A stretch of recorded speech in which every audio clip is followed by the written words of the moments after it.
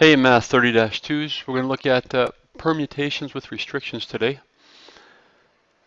In many problems, restrictions are placed on the order in which objects are arranged. In this type of situation, deal with the restriction first. Many of the problems in this lesson can be solved using the fundamental counting principle, so either way is fine. As example 1 mentions, answer the following first with the fundamental counting principle and second using factorials. So in how many ways can all the letters of the word oranges be arranged if there are no further restrictions? So we got 2, 4, 6, 7 letters.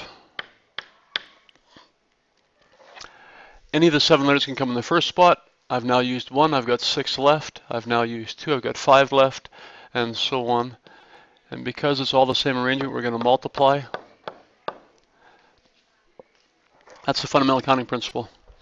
If I want to look at this in terms of permutations, we know that 7 times 6 times 5 times 4 times 3 times 2 times 1 is the same as 7 factorial. That's 5,040 different arrangements. Part B says if the first letter must be an N. So we still have 7 spots, but the first letter must be N. There's only one way that N can fit there. And then we've got 6 letters to choose from, and 5, and 4, and 3, and 2, and 1. So there's our fundamental counting principle method. 1 times 6, 5, 4, 3, 2, 1. If I want to do factorial notation, there's still only one way to put an N there, and then it's times 6 factorial. So that's 720 possible arrangements. Example 2. 3 girls and 4 boys are to be arranged in a row for a photograph.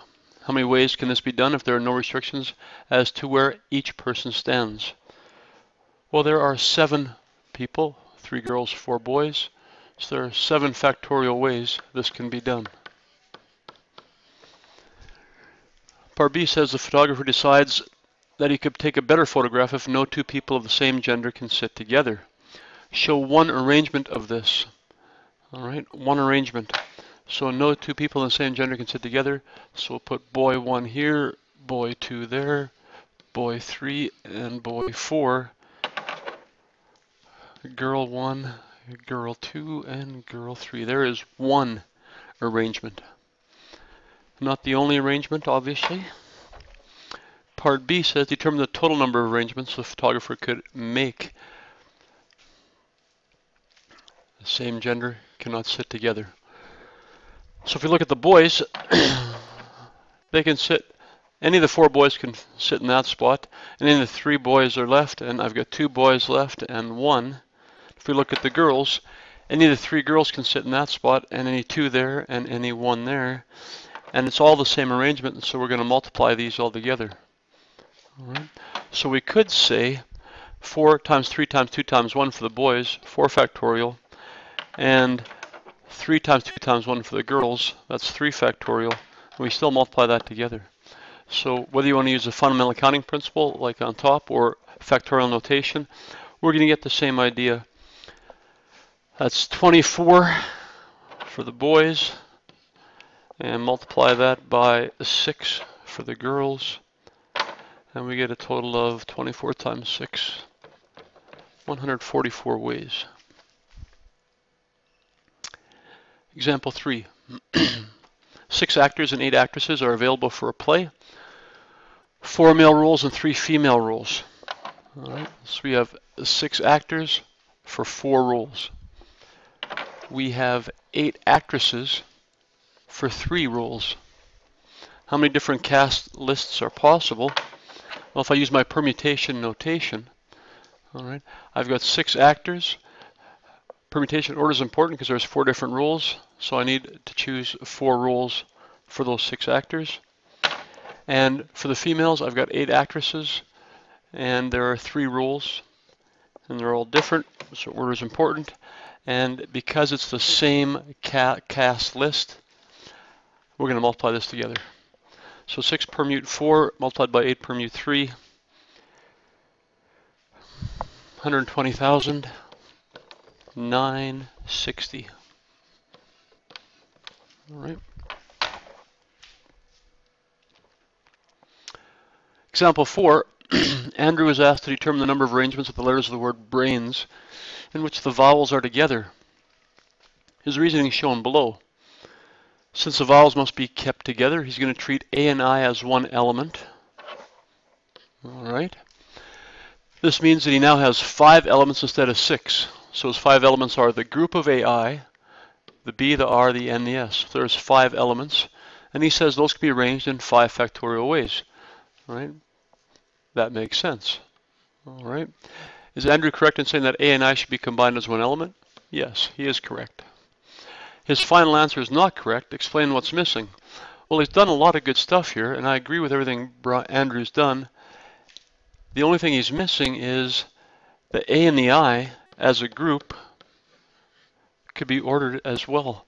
It could be AI or it could be IA. Right? So either of those can happen.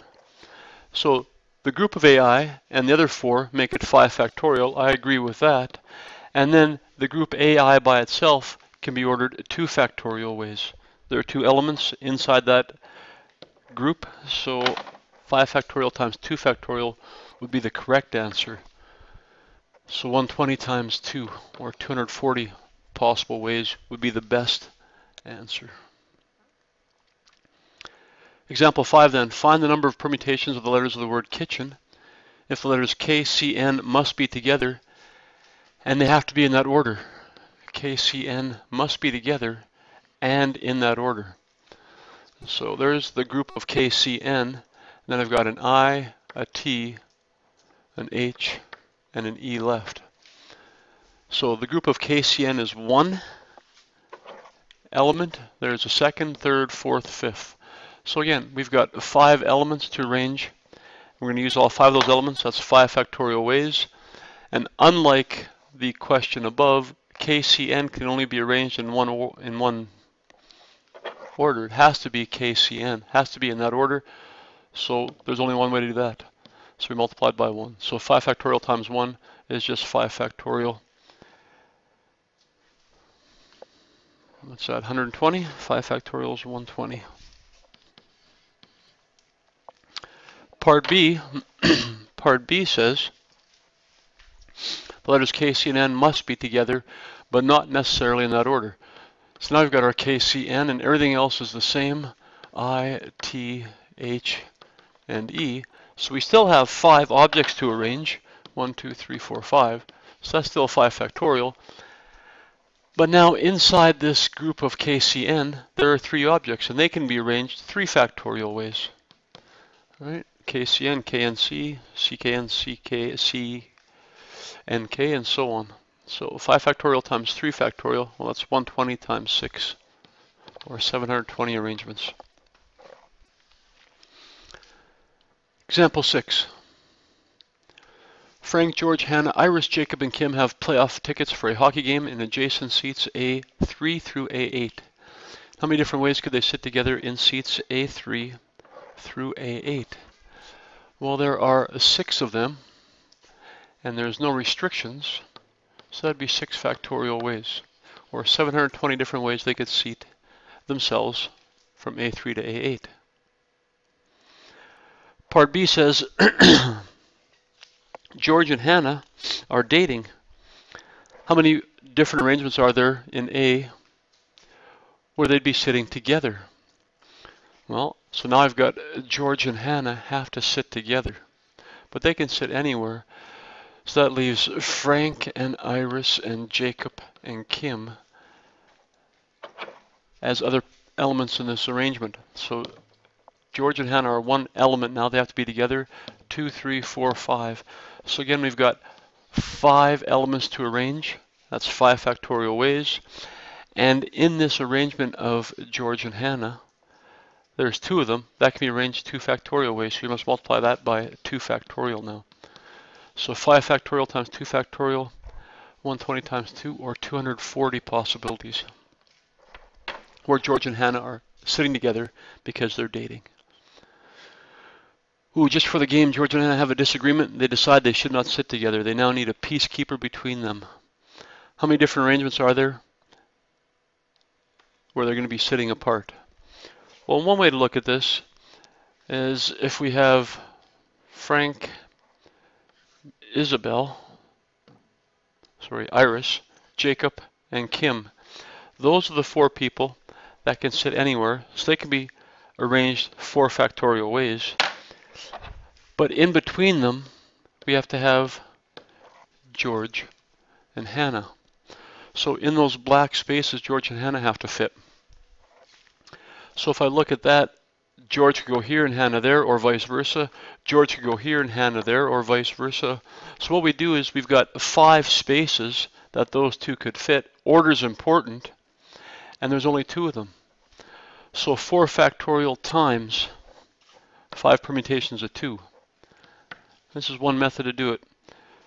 So 4 factorial is 24, multiplied by 5 permutations of 2. And 5 permutations of 2 is 20. So 24 times 20 is 480. So there are 480 arrangements where George and Hannah are not sitting beside each other. So that's one method to do it. Here's another method. If you look up here, this is the total number of possible arrangements. No restrictions, 720. In part B, we said here's all the arrangements where they are sitting together. They are sitting together. So if 720 is the total possible arrangements and 240 is where they're sitting together, then where they're sitting apart must be 720, subtract that 240. That also gives us 480. So if you like that method better, great. You can do it. Find all the possible arrangements and subtract the opposite of what they're asking in part C. Okay. Try all the questions 1 to 13. We'll talk about those in class.